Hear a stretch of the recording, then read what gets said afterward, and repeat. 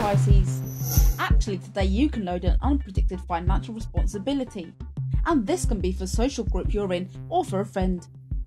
Don't see this as a financial loss. Instead, this can increase your personal prestige.